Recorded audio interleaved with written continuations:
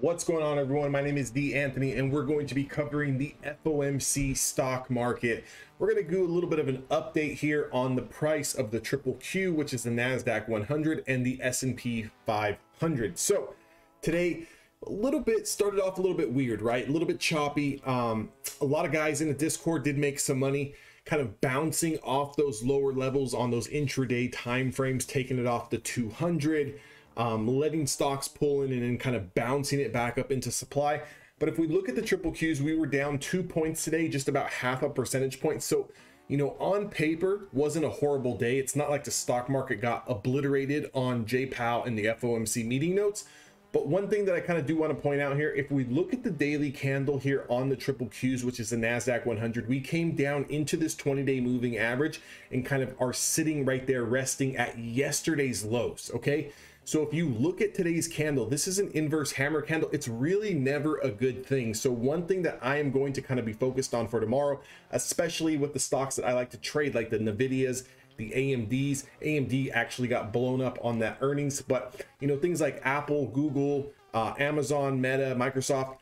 What I'm really looking at here is if we get any type of green open or any type of pop off the open or some type of gap up in the pre-market, and then we start to fade, right? Like after an hour or 2 hours, what I'm going to look for here is, do we confirm today's lows? That 317.22 area, if we start to give that up, we've got just a little bit of support here at 316.32. But what I want to kind of point out here is anything below 316.32, I'm going to look to start taking a short position, whether I take a short position on the index itself or on one of the correlating stocks, depending on what their daily charts look like here. Because if we do start to give up this channel here, we've got a lot of room to kind of come back down and back test all the way to around 311. Now, big picture wise, this does nothing to the bulls. This bulls are still in overall control as long as we maintain holding that 50-day moving average, but we could definitely see some downside pressure where we're going to be able to make some money going down to the downside, either buying put options or shorting some stock. So that's my update here on the QQQs. In order for us to kind of get, break out and put in some new highs, we're just going to have to take out the highs going back 2 days ago to 323. So we are about $5-6 away from actually testing and breaking through that. But you can kind of see, if I pull up my drawing tool here, we've been in like about a month-long distribution in a range here. So basically the last couple of days we came up to the top of the range, we got rejected as we did here and as we did here, and now we're just falling back to the bottom of the range. Normally once we get back down to the bottom of this range, we do get a little bit of a bounce. So I could see maybe a pullback into 316, 315 area, and then potentially a reversal back up to the middle of the range. However, if we are going to take a little bit of a pause and we are going to take a little bit of a breather, then as soon as we start to lose this channel level below 316, we've got a lot of room down to, like I said, 311. This is the short position where you're going to want to make some money. Okay, so bulls have been making a lot of money. For all of you perma bears out there, if you guys are looking to make some money, then this is going to be your opportunity here. But just make sure you kind of clean up your position here at that 50-day moving average. There will be another short position if we do start to close below the 50-day moving average. That would be 308 all the way down to 302. So that's the level on the QQQs and the NASDAQ. That's what's going on with big tech. Let's take a look at the overall markets and look at the S&Ps. Now the S&Ps have lost their 20-day moving average as well as their 5-day.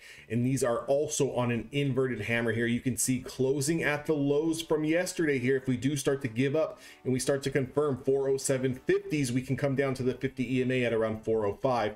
Now I would expect a little bit of an intraday bounce here at 405, just due to the fact that if you kind of go back in time, we found some previous support at this 50 EMA previously. So if you go back 1, 2, 3, 4, 5, 6 days, you can see when we found that support down here at this 50 EMA. So if we do start to give up this level of around 408 tomorrow, then you can definitely see us come down into that 405. Again, for all of you guys who like to play the SPX and you guys like to trade these 0 days till expirations on the indexes, this could be a good little trade here. You're looking at anywhere between $1, $2, and maybe potentially $3 to the downside. Again, as we get into this zone, make sure you are taking those profits off the table. Let it consolidate. See, do we bounce? Because you might have an opportunity to kind of go back up to the upside here. But if we do close below this Bollinger Band and beneath this 50 EMA, then our next major support here is going to be 402.80. I didn't really see anything significant come out of the FOMC meeting notes today.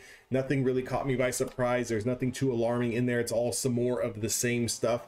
I'm not really a fundamental trader. I am more so of a technical based trader. So what I'm going to do is allow those fundamentals and allow that news and those headlines to kind of confirm with my technical analysis. And then I'm going to start taking those trades. If you guys are interested in learning how to trade, learning how to find the setups, learning supply and demand, and just learning an overall better process so you guys can be more adequate and fit to kind of trade these markets, then definitely make sure to join the Discord. That link is down in the description box below, and I'll catch you guys all in the next one.